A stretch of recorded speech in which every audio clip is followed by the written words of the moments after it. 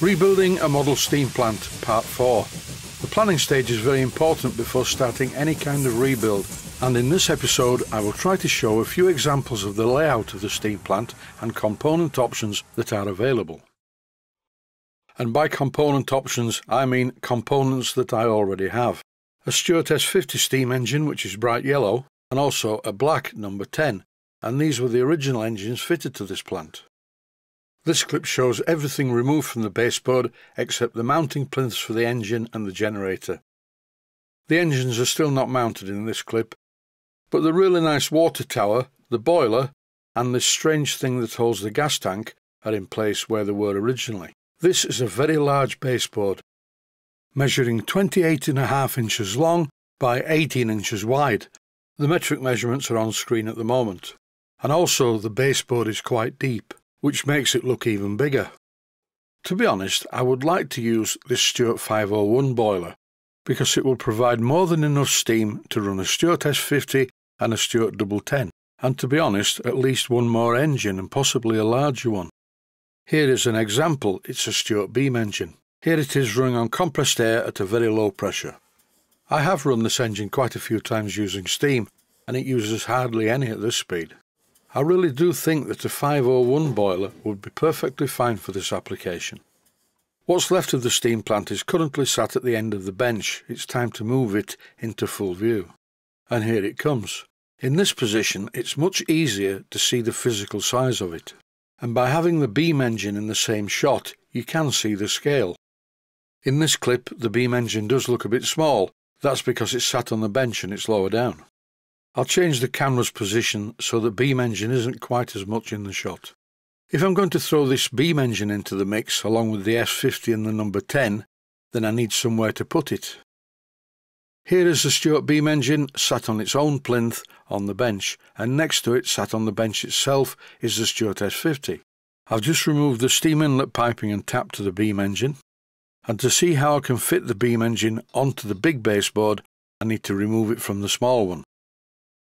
There are 6 mountings for a Stuart beam engine, 2 at each end of the main box bed and 2 on the pedestal. That's the part that supports the outer main bearing, and it's only held to the pedestal using 2 2BA bolts with corresponding washers and nuts. Look at this for manual independence and multitasking, using both hands at once. And in no time at all, the fixings are on the bench.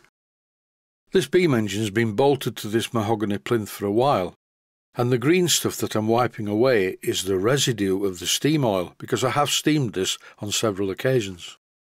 As a solvent I'm actually using lacquer thinner or cellulose thinners, but it's better to use white spirit, which won't attack the varnish. Back to the large baseboard now, and as you can see there are some marks on the side.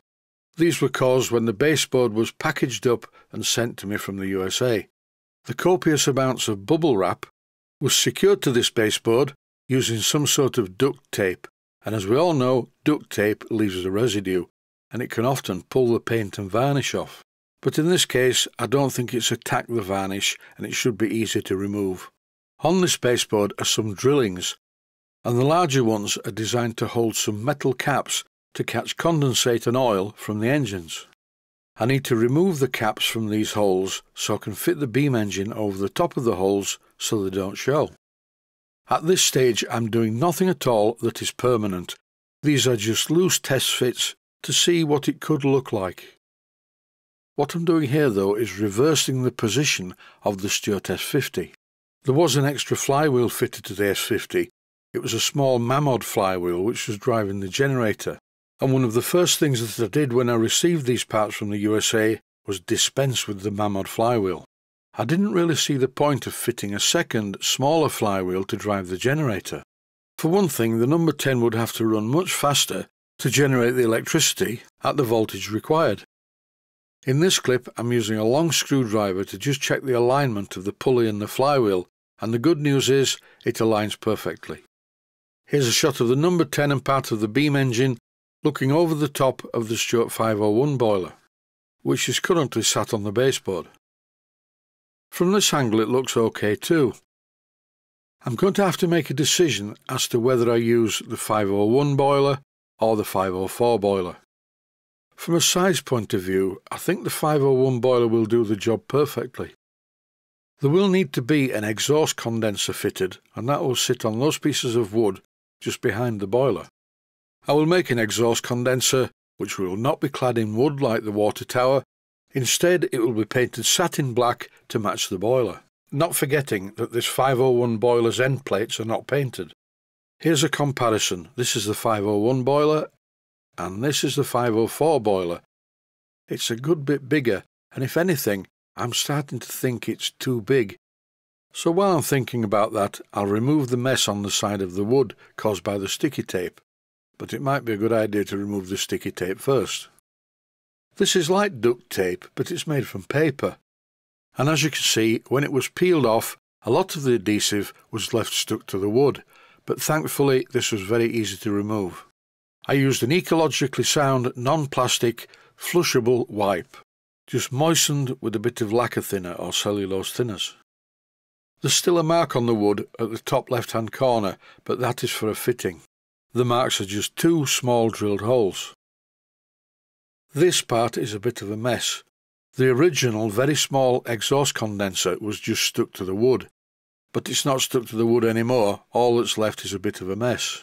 And here I'm scraping off the adhesive using a sharp blade.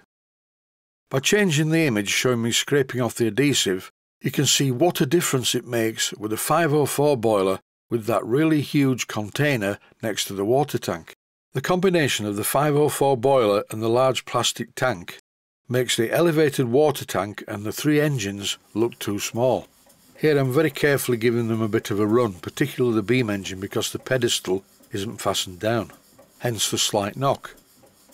This is quite a good layout. If you look at it from the front, you have a number 10, an S50 and a beam engine, and the flywheels go up in size with each engine. I definitely need to look at the slide valve on this number 10, it's not making the right noise, although since I set the timing it's a lot better than it was when I first got it. The problem is that the noise I can hear is steam being blown to exhaust before it does any work. I'll slow down the video to a quarter normal speed and you can hear it better.